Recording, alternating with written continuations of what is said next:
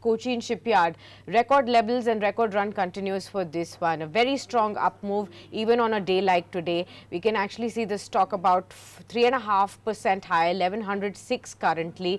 Mazagon dock is up and about. We also have GRSE that's up. So the entire space is again buzzing in trade. Mayuresh, a lot of viewers would be like thinking that after so much of rally has already happened, is there still steam left, and would one be hazarding too much of a risk when one enters at these levels? Obviously, they are elevated levels, and as we see it at markets with India trading way above pivot levels. A lot of these stocks in late stage basis moving significantly higher from their 200-day moving average, and that is one warning sign that we see in terms of the stock peaking out, and most of these stocks are probably exhibiting that feature as well. Having said that, I think the structural part of the story still continues for them. Very strong order books, expecting more orders to come their way, good margin orders, and therefore I think the revenue visibility over the next few years might very well continue for these counters. The only risk, as I see it, is the execution risk, Sakshi, and a couple of quarters where execution probably is not at par with what the street probably believes in terms of the compounded growth that one looks at.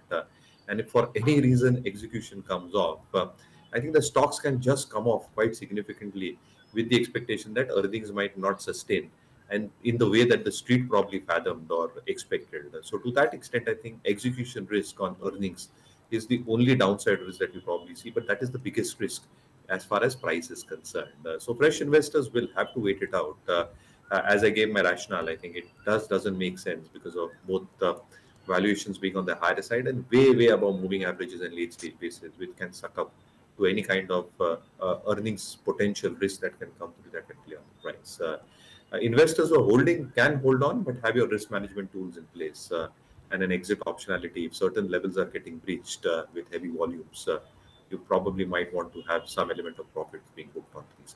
Okay, Kiran, any particular stock from this basket that still looks attractive, at least on the technical charts right now?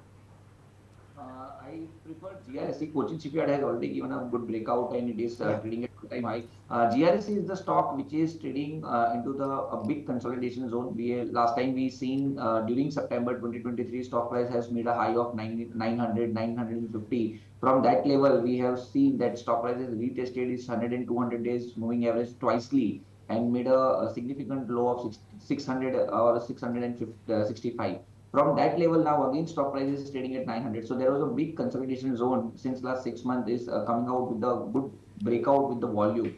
And momentum indicator is also trading into the bullish zone. So risk reward point of view, GRSE is available at very good level. At current market price, anyone can go long and keep a strict stop loss below 880, 870. Our first target is 970. And once 970 is crossed, then it will consider as another all-time high breakout. And we can expect price target of 1000 plus. So GRSE at current market price definitely can go long.